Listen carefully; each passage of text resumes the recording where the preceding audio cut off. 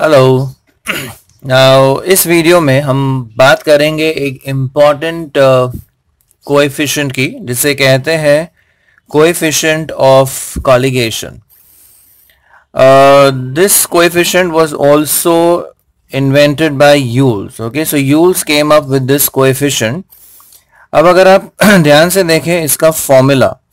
अच्छा, before you proceed, coefficient of colligation use होता है बाइनरी वेरिएबल्स. अब बाइनरी वेरिएबल्स यानी कि वेरिएबल्स जब हम दो ही ग्रुप्स में डिवाइड कर सकते हैं. फॉर एग्जांपल जेंडर को हम डिवाइड कर सकते हैं मेल फीमेल, या फिर अगर हम बात करें लिटरेसी की तो भी वो दो में स्प्लिट हो जाएगा, literate illiterate. Correct.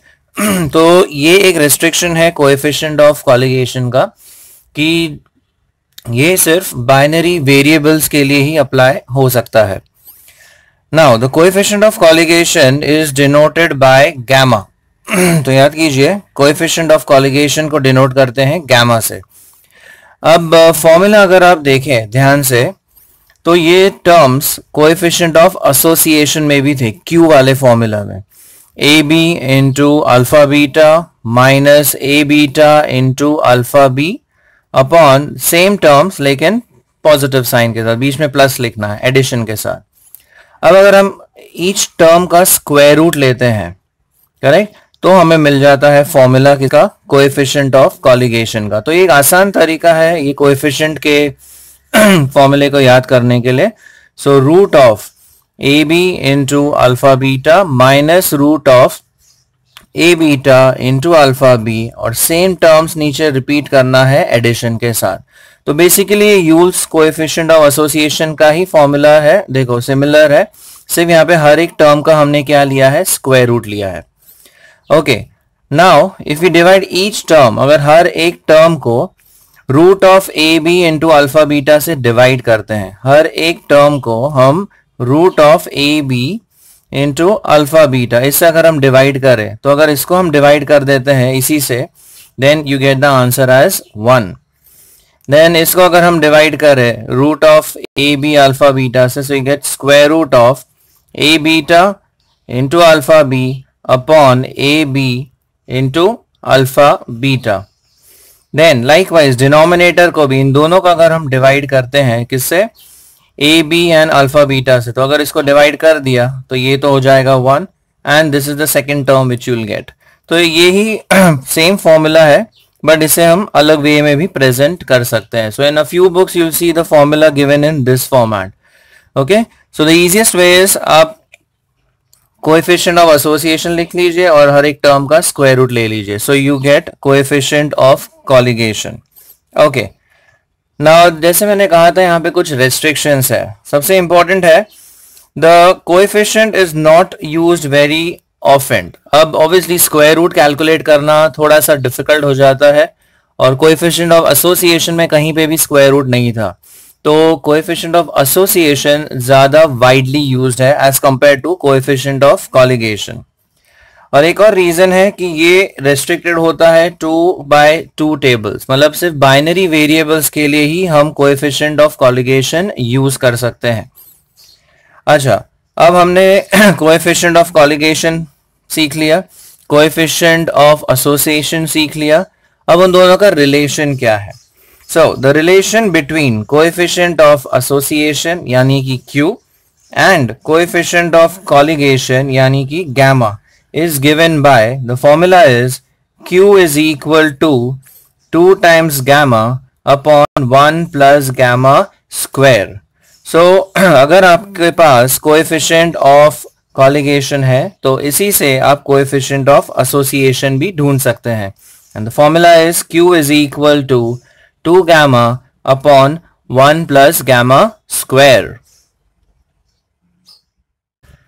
Okay, many a times we need to divide the attributes into more than 2 classes. अब तक हमने जो भी स्टडी किया था उसमें हमने एट्रीब्यूट्स को 2 ही क्लासेस में स्प्लिट किए थे, यानी कि हमने यूज किया था dichotomous classification. So what if you need to divide the classes into or the attributes into 3 or more classes? For example, gender हम डिवाइड कर रहे थे 2 ही ग्रुप्स में, male and female. But what if I want to divide gender as male, female and transgender, right? तीन groups हो गए. या अगर हम बात करें स्किन कलर की, so we got have fair, dark and wheatish. तो यहां पे मैंने क्या किया है, तीन तीन क्लासेस लिए हैं. तो जब हमें एसोसिएशन इस कंडीशन में अगर हमें चेक करना है कि एट्रीब्यूट्स का क्या एसोसिएशन होगा, तो एक ओवरऑल व्यू हमें मिल जाएगा by using the coefficient of contingency. So when qualitative data is classified, okay, into more than two classes, for example attribute A, if it is classified as A1, A2, A3 etc, and B is classified as B1, B2, B3 etc, तब हम use करते हैं coefficient of contingency, right? Now coefficient of contingency is given by the formula, or it was actually invented by Pearson, and it is denoted by C. Now C is equal to square root of chi square upon n plus chi square. तो ये है formula coefficient of contingency का. So remember it's root of chi square upon n plus chi square. अब ये formula जब हम use करते हैं तब एक assumption हमें consider करना पड़ेगा, and the assumption is that the two attributes must be independent and they exhibit no association. Okay यानी कि A1 B1 A1 B2 A1 B3 and likewise जो भी पेयरिंग्स है वो सारे इंडिपेंडेंट होने चाहिए. So the attributes must be independent. Okay, now how you calculate chi square. तो अगर आपके पास chi स्क्वायर वैल्यू आ गया, then you can easily calculate the value for C.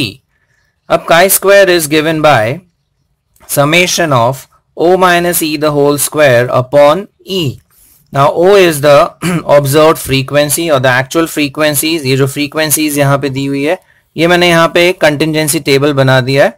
Okay, तीन तीन attributes का A1, A2, A3, B1, B2, B3, तीन classes लिए रहा था. attributes दो ही है लेकिन उसको मैंने तीन में divide किया है. So O is the observed frequencies or the actual frequencies, these actual frequencies. Then E represents the expected frequencies. अब ये एक्सपेक्टेड फ्रीक्वेंसीज कैसे कैलकुलेट करते हैं. फॉर एग्जांपल मुझे अगर A1 B1 ये तो हो गया इसका ऑब्जर्व्ड या actual frequency. Now I have to convert it to expected frequency.